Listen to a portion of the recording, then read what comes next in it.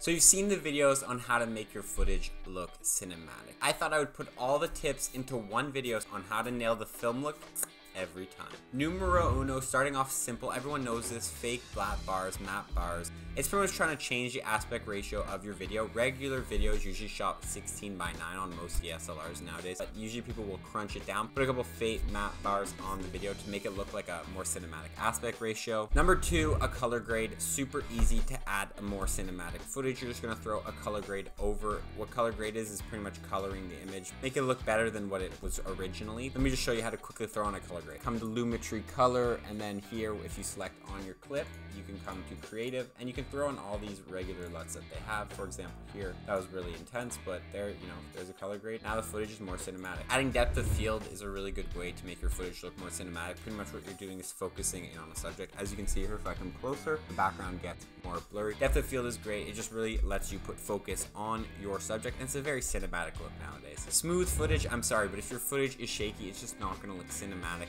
at all. It needs to be nice and buttery smooth. Ways you can do this: you can get a steady cam, you can get a gimbal. Gimbals are electronic, they're great. They usually don't have much fault. Steady cam do more natural movements, more manual, and you have a lot more control over it, but it does take a little bit of practice. If you want smooth footage, check out this video here. I give you all the handheld tips for getting smooth footage. You can turn your footage from this into this.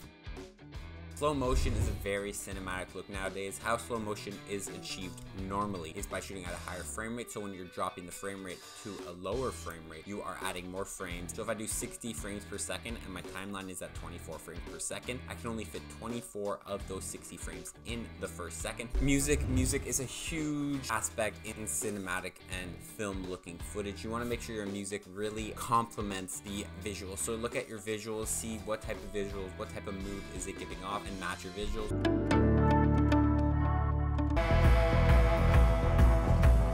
Also, another tip I will give you is cut to the music, cut to the beat. It's very natural for the eye.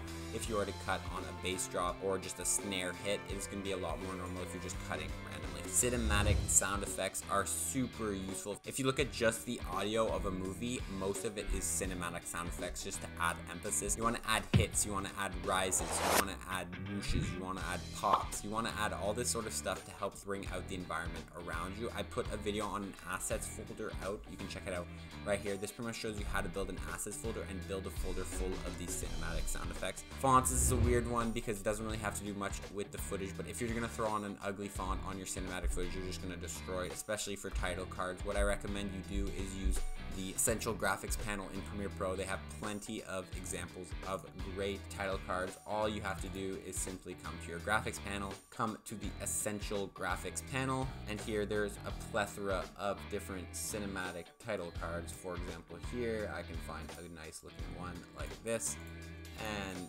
it will throw on a nice cinematic title card, and you don't really have to do much animation. You can also go on a website like DA Fonts and search up fonts yourself. In the end, it is personal preference, but just make sure it matches the mood of your film. Motion blur, super essential for cinematic footage. Regular cinematic film footage is shot normally at a 24 frames per second, unless you are in a PAL system, which is Europe. That is going to be at 25 frames per second timeline. And how you get a motion blur is you're going to want to use the 180 shutter rule, aka you're going to want to double the frame rate, and that's going to be your shutter speed. So here you're going to want to shoot 48, but usually only cinema cameras can do that. So DSLRs, you're going to be shooting at 1/50th of a second. This will give a good, nice, natural motion blur, and everything will look kind of real. And the last tip, lighting. Lighting is super important for getting a cinematic look. Your image will just not be good if you don't have good lighting. If you have that overhead incandescent lighting, you're not going to want that. Either shoot outside using good cloudy footage, use a nice softbox like I'm using right here. To learn about lighting, a good video I could recommend is Lighting 101 by, well, I'm not sure exactly what their name is. I'm going to leave the link in below. It tells you all about lighting, hard lighting, soft lighting, direction of light, power of light. Question of the day for you guys. Let me know if there's anything I missed, any cinematic tips that you can give people to get your footage looking super crispy. Thank you for watching. Hope you guys learned something today. If you have any questions, comment them below. Gently tap that like button if you learned something. Subscribe. I've got new videos coming out every single week. Ring the notification bell if you want to be notified every time I drop a video. And without further ado, creators, keep creating. Peace.